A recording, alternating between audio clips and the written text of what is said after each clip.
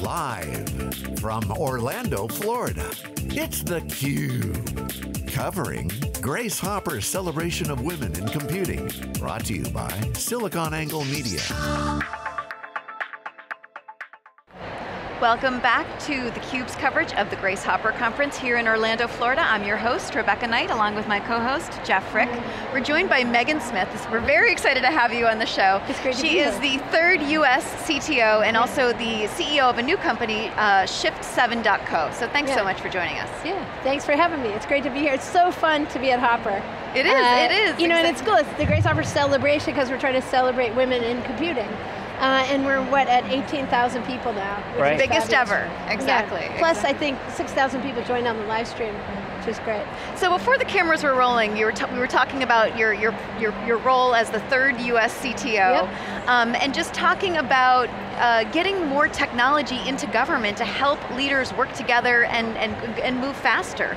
Tell us a little bit about this initiative. Yeah, so, and what's so great is it's not partisan, fixing the government and making it work better, so all the work that we were doing continues. So what we were able to put in place during the Obama administration and continues in Trump were things like the CTO office, so having technical people, so I worked at Google, people worked at Amazon, Facebook, Twitter, these companies who have that background to join in on policy conversations, one, to join in on capacity building the government, so data sciences and tech, and let's have our services be as great, as Amazon or as Twitter or Oracle, and not be sort of retro. We want to serve the American people.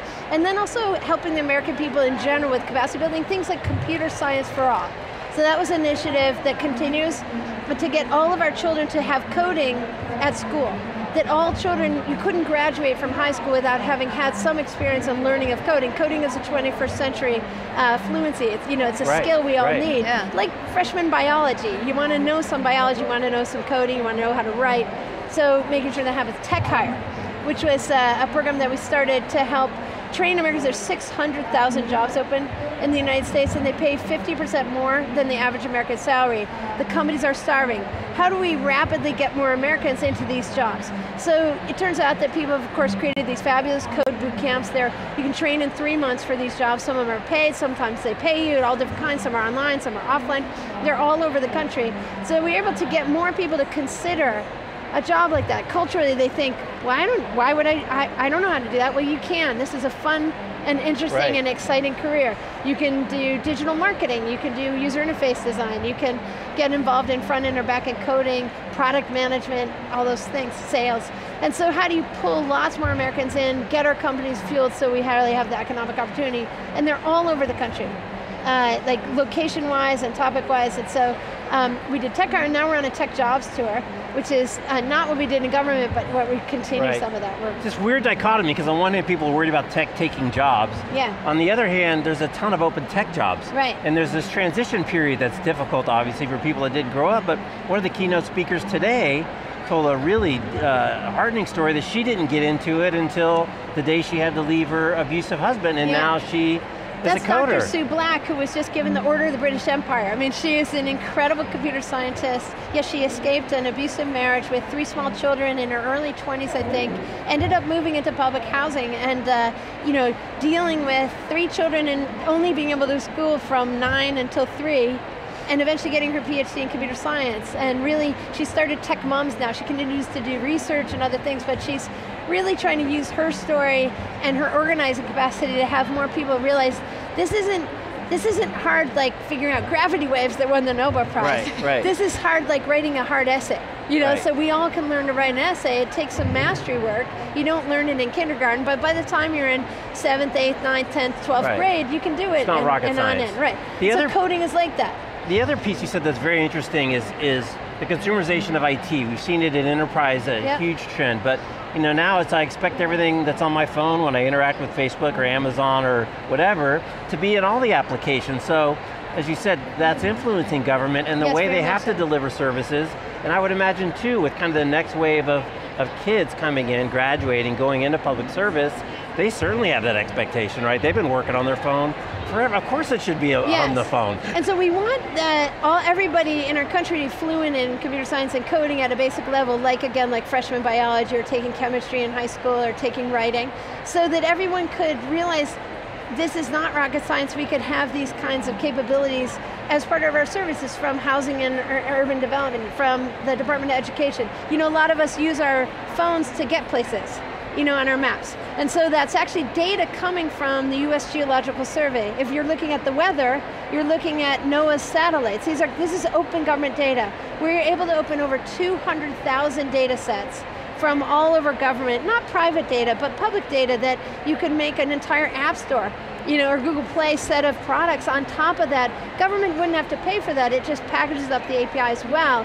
And a really good example of that is the US Census team. I mean, there's nothing more big data than census. They have all of our information from a data perspective.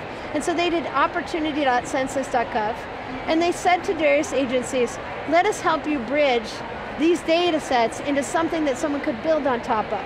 You know, like we're seeing from the commercial sector. We saw wonderful things like Housing and Urban Development said, okay, our challenges are housing affordability, mobility, these are the challenges. Instead of having HUD make an app for Americans to come to, they just can explain what their problem is, what data sets, and engage extraordinary companies like Airbnb, Redfin, Zillow, these fabulous tech companies who can make instead a product for 100% of Americans rather than only wealthy or middle class Americans. And so they did things like Opportunity Score and Airbnb helping you figuring out if I rent a room in my house, I can make my rent more affordable. Very creative apps that we can see. Same thing for Department of Ed or Department of Labor. And as the data gets out there, and as apps come, also the opportunity for data science and machine learning. What if, as much as we serve ads to ourselves, you know, in like these algorithms, what if we use the algorithms to help Americans find a job that they would love? You know, job matching and these kinds of opportunities. So really applying AI, machine learning, data science to all of the problems of the world and helping government get more fluent at that. And the way to do that is not so much jam the government, you have to do this, but find terrific talent like we see at Hopper and have them cycle into the government to be co-leaders just like a Surgeon General would come. Right. And are you facing recruitment challenges in that same way though, in the sense that you know, technology is having a hard enough time recruiting and retaining women, but the government too, is that seen as enough of an employer of choice for young, talented, bright, ambitious young women? Right, so I'm not in government now, but when we were in there, we found a very interesting thing. Alex McGilvery, who had been the general counsel of Twitter, who was deputy CTO with me and led a lot of our tech policy, we call it TQ, like tech IQ in policy, together with economists and lawyers and others have, if we're going to decide net neutrality, let's include everyone, including computer scientists, if we're going to see encryption, open source. So that, we talked about that, and on the way going into government, he said, wouldn't it be cool if, just like when you look at a lawyer's resume, you might see that they clerked and they served their country through clerking and through the judicial system as well as being a private lawyer, or they were a public defender. That's a pretty normal thing to see on a legal resume. If you looked at medical, you might see them going into NIH or doing some research. If you looked at scientists, they might have gone to and done some NSF work or others. But for the tech crew, there's of course amazing technical people at NASA and NIH and in Department of Energy, and there's great IT teams, but there's not this thing that the Silicon Valley crew resume would say, oh yeah, I served my country. So that's why under President Obama we were able to create these incredible programs, the Presidential Innovation Fellow, which is a 1-year term of service, the United States Digital Service, which is a 3 months to a 2-year term of service in the VA. What's more amazing if you build Amazon than to go as a second act and help our veterans? It's an incredible honor. So to the point of will they come, yes. That's what we were hoping, like could we have that be a normal thing? And yes, it's become a normal thing, and the Trump administration continues it. So the 18F team is in the General Services Administration. They're on 18th and F, so they have a cool name. But that particular team is located all around the country, not only in DC, but in San Francisco and Chicago and others. So you see this tech sector flowing now into the government at a regular basis, and we welcome more people. The government is who shows up to help, and so we need the tech sector to show up because we've got a lot of money as a country, but if we're not effectively using it, we're not serving the American people, and foster children, veterans, you know, elders, others need the services that they deserve, and we have the money, so let's make it happen the way the tech sector is delivering Amazon packages or searches. So what is your feeling, this is not your first Grace Hopper obviously, but what is your feeling about this conference and advice that you would give to young women who are here, maybe for their first or second time in terms of getting the most out of their time here? You know, I think the main thing is it's a celebration and it's fun and you can walk up to anyone. So just talk to everyone. I've been talking to a million people on the floor, fabulous. Students are here, more senior technical leaders are here. We've been running speed mentoring. We're running a program called the Tech Jobs Tour. It's at techjobstour.com. It's a hashtag America's Hiring. And we've been going to 50 different cities, and so we're running a version of that, and we do speed mentoring, so come to the speed mentoring sessions. It's a 5-minute pop. You know, talk to someone about what you're trying to do. Lots of programs like that. Get into the sessions, come to the keynotes, which are so inspiring, and you know, Melinda Gates was amazing today. Yeah. Dr. Fei-Fei Li was incredible. Just across the board, Dr. Sue Black was here. I thought it was great today, actually, just to reflect on Melinda's keynote.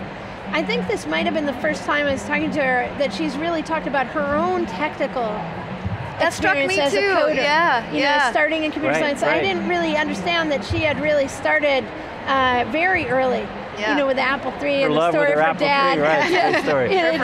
This early high school coding, which is so important for young people in high school and middle school, even younger. The Muskogee Creek tribe in Oklahoma is teaching robotics in Head Start. So we can start in preschool. Right. You know, and just make it fun and interesting. They're funny, they say they don't do battle bots because you don't really want to teach 3- and 4-year-olds to fight. so they have collaborative robots. Right. Robots who work together, exactly, exactly.